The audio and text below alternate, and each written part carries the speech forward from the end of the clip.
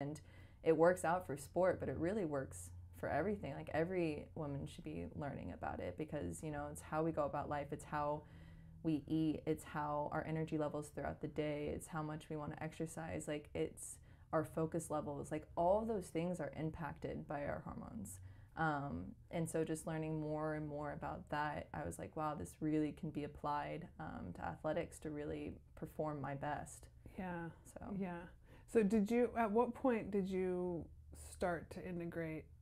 Actually, let's take a step back and let's talk about the 4 cycles of your I'm going to use the wrong terminology. The 4 phases of your cycle. yeah.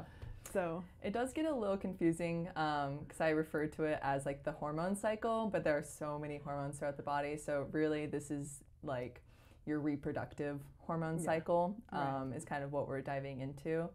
And so most people, like, what we're really familiar with is our period.